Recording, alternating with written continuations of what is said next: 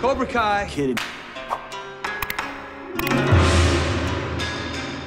Thanks for coming out. Like, it's crazy. How are you liking it? I'm loving it. I'm loving St. Louis. I'm loving the musical.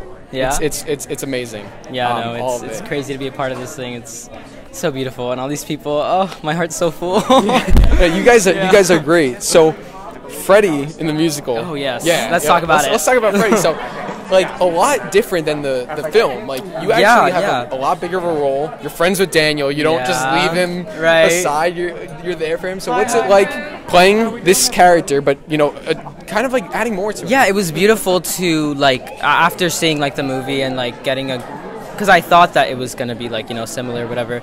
So once I like realized that it was like a kind of a separate like its own adaptation, like a whole other thing, I was like, oh okay, and just bringing that to life and like being able to show that Freddy's more than just like this kid who comes in and then leaves him for dead, like he actually kind of lifts him up a little bit, and it's great. I loved it, and it's also like the message of making your dreams come true. It's what I'm kind of going through right now myself, because like being with all these people and doing what I want to do, and it's beautiful. And Broadway is the next stage, hopefully. So yeah, I mean, who knows? Like the possibilities are endless. So wherever this show goes, I wish everyone a part of it the best.